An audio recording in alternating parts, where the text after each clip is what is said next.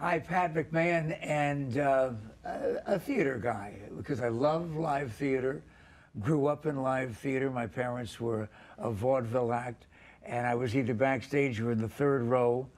But I'm also pretty crazy about our downtown theater. I'm talking about the Herberger. And Mark Metis, you're probably pretty fond of not only the theater in the last 7 years that you've been there. In your position, your official title is? President and CEO. Oh, you are given absolutely no humility whatsoever. But you must be excited about this coming season because it's a thrill. Tell everybody right now.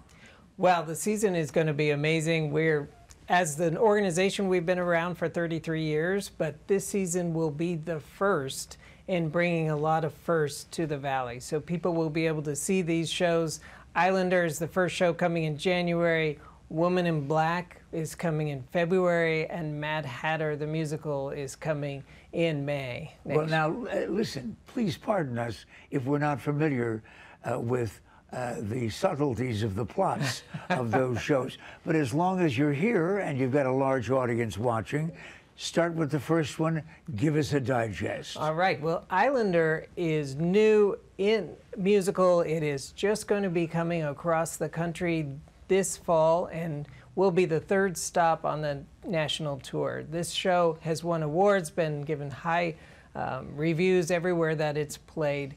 What makes it unique is that it tells this story about the Scottish coastline with Scottish folk music in the background, but it is told in a very unique way with this live layering of voices that happens right on stage by the two cast members.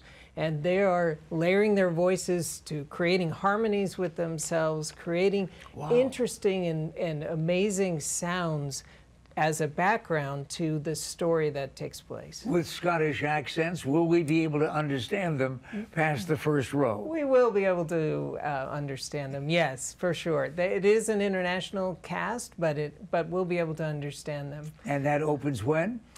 In January, yes. And runs for how long? 3 weekends. 3 weekends. And then?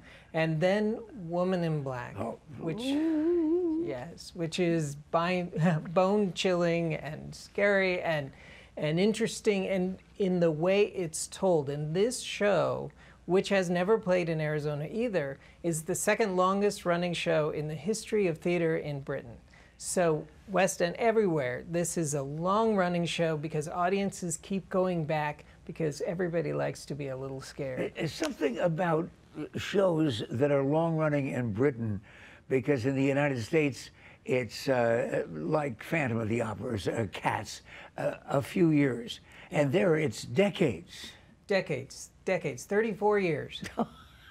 So it's been running that long, and people just keep going back. And some people who saw it when they were kids are bringing their kids to see it now. But we're having that show here, direct from London, direct from West End, and it's going to create a little scare for our audiences. And is it too scary for kids? Not, well, for little kids maybe, but high school kids have loved it. I would say junior high and up is a good age for that. And then comes something that I can relate to, because I've always thought of myself as living somewhere in Alice Land, the Mad Hatter. Mad Hatter. Now that show is going to be the world premiere of the fully realized production.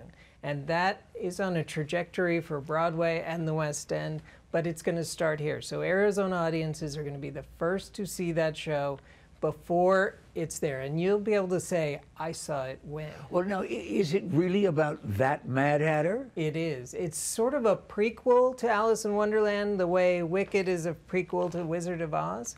It's a little bit darker and tells the story of how the Mad Hatter becomes mad and his trips from London into Wonderland, and what happens when he's thrust out of Wonderland, and what will he do to get back? I had always heard that the Mad Hatter actually lost his sanity because he couldn't get tickets because he waited too long at the Herberger. That is How about very that possible. for a promo? Yes, huh? I like it. I like it. And it all begins when? Mad Hatter is May 1st through the 19th, so 3 weekends before it. And there are moves on. folks that just moved here from Passaic, New Jersey, who have no idea where the Herberger is. Tell them now. The Herberger Theater is downtown Phoenix, and you can find all about it and tickets at herbergertheater.org. Done as someone who has been promoting theater for a number of years, Mark Meadows. I'm Pat McMahon, and there'll be more in just a moment.